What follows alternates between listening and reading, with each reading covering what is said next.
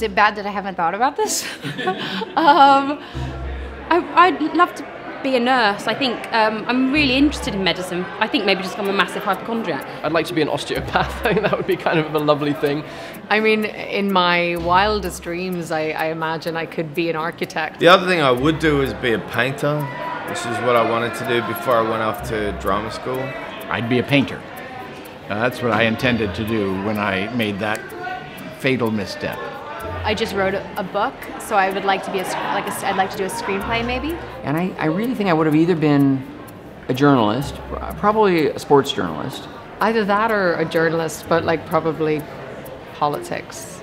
No, maybe kind of work in politics, maybe even. I think I'll probably get fired pretty quickly. Yeah, be like Warren Beatty in Bullworth or something. Just like, it's going off message. Or like a history teacher, probably on a high school level. I wouldn't be ambitious enough to be a university professor. I'd really want to work in research, and I'd probably want to be a professor. People don't believe me because I am a rambler and I'm quite loquacious and I don't stop talking, but a librarian. I love the atmosphere in libraries. I like that kind of idea that you can tell people to be quiet. And I like stumping them, stumping the books. Shh.